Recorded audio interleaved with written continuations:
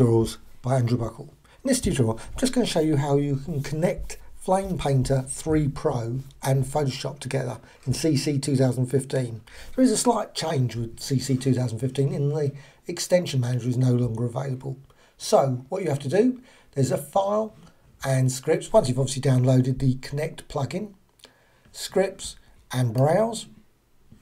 Just go now, and I'm just quickly going to go up to my desktop, there it is, and see that, and go to the installer JSX file and run that. Now I'm not going to run it, I've already run that, so but just run that by the open command. I think it would actually say run, but anyway, open, and that's it.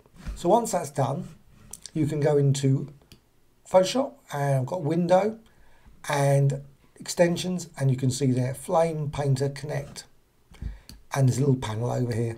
Not much information on it particularly. It's got a little PS to FP. Just click that.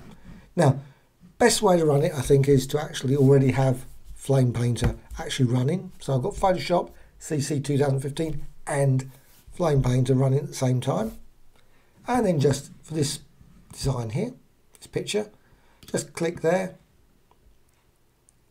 And you'll see it will just whir around a bit as it transfers the information over into Flame Painter 3.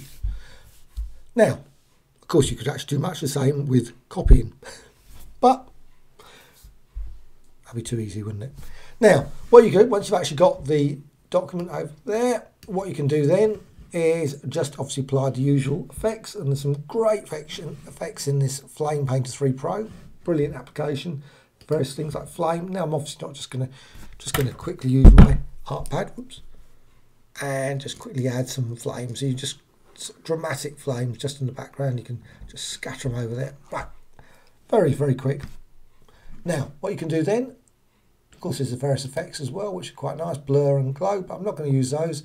Now you can go to layer and export to Photoshop, and again you can do much the same with the copy command, but it's just a nice little export to Photoshop, and then that will export it over all the,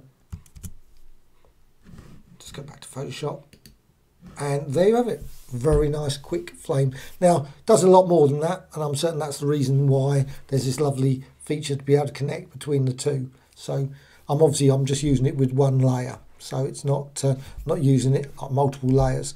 But there you have it. Quick and easy way of using the two applications, and it's just a great plugin as well.